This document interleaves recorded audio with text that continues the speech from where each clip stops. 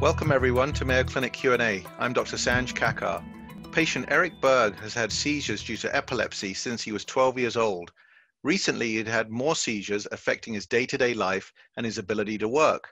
With encouragement from his beloved fiancee Tina, Eric sought treatment at Mayo Clinic. Here at Mayo, experts are using a new way to treat seizure disorders called repetitive transcranial magnetic stimulation, or rTMS.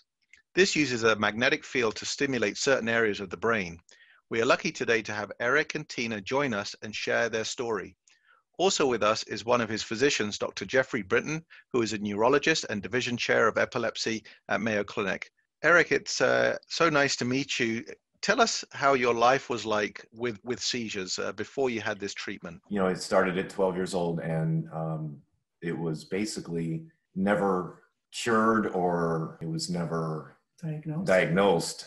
I was on medication for a long time, and it just got to the point where I just dealt with it because they weren't grand mal seizures. And when I had them, they were very short and very, not really life-threatening or anything like that. So I just learned to live with them. And one thing that always bothered me was when I was driving, I was always conscious about, if something happens, what am I going to do? And I would always pull off the road. And when I would drive on through construction, I would avoid construction on purpose because there was nowhere to pull off, and I knew that, and it would always scare me. And there's a couple of roads around here that have concrete barriers on both sides of it, so I always veered away from that kind of stuff. So that's the kind of things that I dealt with, were just, what happens if I go into one of these little fits, and if I'm driving or if I'm doing something, where can I go? What can I do?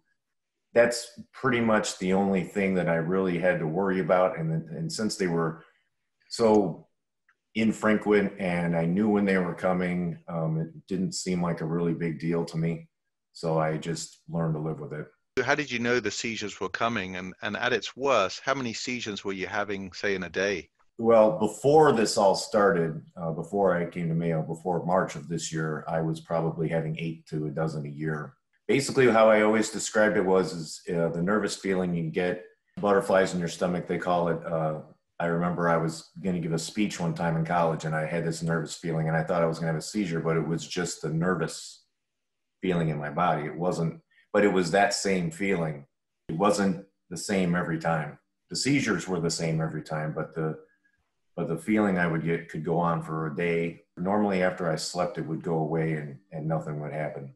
And this must have been very disruptive to your life, I would assume. I remember I thought about this when I first started.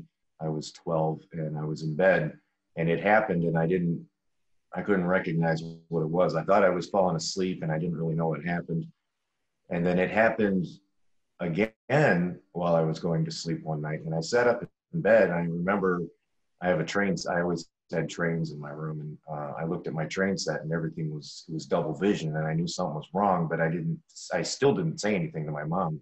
Now, Tina, behind every great person is a tremendous asset, and that is you in this story. Can you tell us a little bit about what happened and what led Eric and you here to Mayo Clinic? His episodes always kind of took me by surprise because we just led a normal life from my perspective, and all of a sudden you would have one, and I'm like, oh, okay.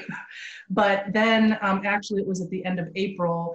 I was downstairs and I heard him breathing really oddly upstairs, and I went up there to check on him, and he was just acting, I actually thought he was displaying symptoms of having a stroke, and I couldn't get him up. He couldn't sit up, and that was the turning point in the journey where we realized that we had to do something. One day he was eating and he couldn't get the food on his fork, but he could not do it. And I said, okay, that's it.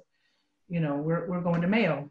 He was very hesitant about going to a doctor and going to a hospital. So I said, we're going to go straight to the top, and got to see Dr. Britton. And from that point on, it's just been getting better and better every day. And as you said, that this was during the sort of coronavirus peak, as it were. So obviously you're naturally nervous about coming to the hospital, but as you know, that Mayo Clinic has done a very good and safe way of bringing patients here with all the safety aspects in place. Dr. Britton, can you tell us about typical treatments that somebody like Eric with his seizures would traditionally have? The mainstay of treatment for seizures is medication therapy. The medications dampen nerve cell excitability in an effort to prevent them from generating a seizure. Of course, the brain is electrically active. It's supposed to be, otherwise it wouldn't work. But if it gets hyperactive, seizures can occur. So the medications available help kind of put the brakes on the nerve cells to prevent that from occurring. But unfortunately, because the seizure medications put the brakes on nerve cells, they can have side effects. They can cloud a person's mental status. They can affect memory. They don't just specifically work on seizures, they affect other neurologic functions that you want to have also. So the side effects can be a problem with medications. And Eric, did you experience these side effects with the medications? I would say yes, I have experienced some heavy duty side effects, irritability for sure. And it's actually, I've noticed that it's kind of the same time of day, even around 5, 6 o'clock, I seem to get very irritable. And Dr. Britton, what was it about Eric's case that you thought that rTMS would be applicable here? Fortunately, seizure medications help 2/3 of people with seizures. In 2/3 of people with seizures, it's all you need to keep control. But 1 out of 3 will have incomplete control, and some are just nearly resistant to the seizure medications that we currently have available. So if you consider 3 million people in the US have seizures or epilepsy, 1 million, that means 1 million have seizures that are not completely controlled or inadequately controlled with the medications that we have available. So other treatment options have been developed over the years to try to address that population. One key treatment is surgery in people who have seizures coming from one part of the brain consistently. Surgery to remove that part of the brain, if it can be safely done without causing neurologic problems, can be very effective in controlling seizures. Other treatment modalities also include stimulator therapies, electrical stimulation, such as a deep brain stimulation device called responsive neurostimulation therapy, and vagus nerve stimulation therapy. Also, dietary therapy can sometimes be used to treat seizures. Mayo Clinic, a diet called the ketogenic diet was developed back in the 1920s and was found to be effective in helping to treat seizures. And probably 1/3 of people are helped out significantly with ketogenic diet. It's chiefly used in young children. Spin-offs of the ketogenic diet, like Atkins diet or the diet called the low glycemic index diet, can also be utilized. Those are the therapies. And then there's a rare patient who may have a specific genetic cause for their epilepsy in which very unique treatments are needed, but those are fairly exceptional. Eric was found to have a growth in the back left part of his brain. And at the end of the day, we've decided this looks most in keeping with the type of growth called focal cortical dysplasia, which is a fairly common cause of medically intractable focal onset epilepsy. There was some concern, could it be a tumor or some other pathology? But ultimately, it looked most like a focal cortical dysplasia. So initially when I saw him, I was actually wondering if we were going to need to consider surgery for this lesion. It was in a part of the brain that I knew if we operated on it, would put him at risk of developing a visual loss off in his right side of his visual field. Also, it could potentially have led to apraxia, which is difficulty controlling the right hand. Like if your brain wants you to use a tool with the right hand or to write or do something else, even though you have strength in the arm, you can't quite get the fine motor information to the hand to do that.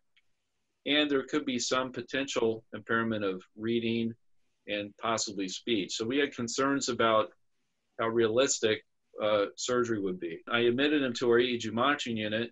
It was very clear he was having very frequent seizures, about 12 an hour. They fortunately were not leading to convulsions, but they're clearly the snowball was rolling down the hill at that point. And we tried various intravenous acute treatments to try to stop the seizures, and they weren't working or were partially working. We're very fortunate here that we have really a world-recognized neuromodulation program for movement disorders, and now it's emerging for treatment of seizures and epilepsy. And I talked to one of my colleagues, Dr. Brian Lundstrom, who's a key figure in developing these treatments for patients with epilepsy, about what we can do. And he thought Eric would be an excellent candidate for transcranial magnetic stimulation. So we initiated that treatment, and Dr. Lundstrom deserves the credit for putting this together, and gave Eric 5 treatments, a treatment a day for 5 days. And there was a noticeable reduction in seizures that occurred even in the initial few days of the treatment. And there's a precedent in the literature of other investigators indicating transcranial magnetic stimulation had been used successfully in some cases for uncontrolled seizures we call status epilepticus. So there was some precedence out there in the literature, in the small numbers of patients over a few years. So we thought this is a treatment that had a very low chance of harming. So how exactly does it stop the seizures from happening? I think biologically no one pretends to fully understand this. I think intuitively, it's almost like you're subjecting the brain to a very strong pulse of magnetic stimulation, and it just disrupts the neurophysiologic electrical activity that's occurring at that time. You can actually induce seizures, ironically, with magnetic stimulation. When it's used to treat depression, that's a risk that you counsel patients about, that you could produce a seizure. So this magnetic field does have an effect on the electrical properties of the brain. In his case, I think his seizures were so frequent, it almost imposed like a reboot of that part of the brain. I think it just stalled the seizure pulses that were occurring long enough that they lost their head of steam and then quit, creating this ongoing cycle that was going on about every 10 minutes in his case. So would you say then that this is a treatment, or is this a cure for Eric's condition? In his situation, it's had a very long, durable effect. Ultimately, though, I would consider it a treatment. People end up needing to come back for maintenance treatments. The exact frequency at which you should do that or need to do that is really undefined at the present time.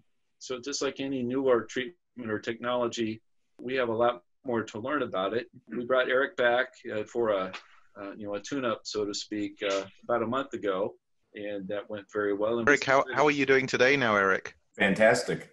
It's an amazing thing to have to be the first to try something that's, didn't hurt me at all, and then come to find out it seems as though it's cured me. I mean, I've had nothing since June 24th.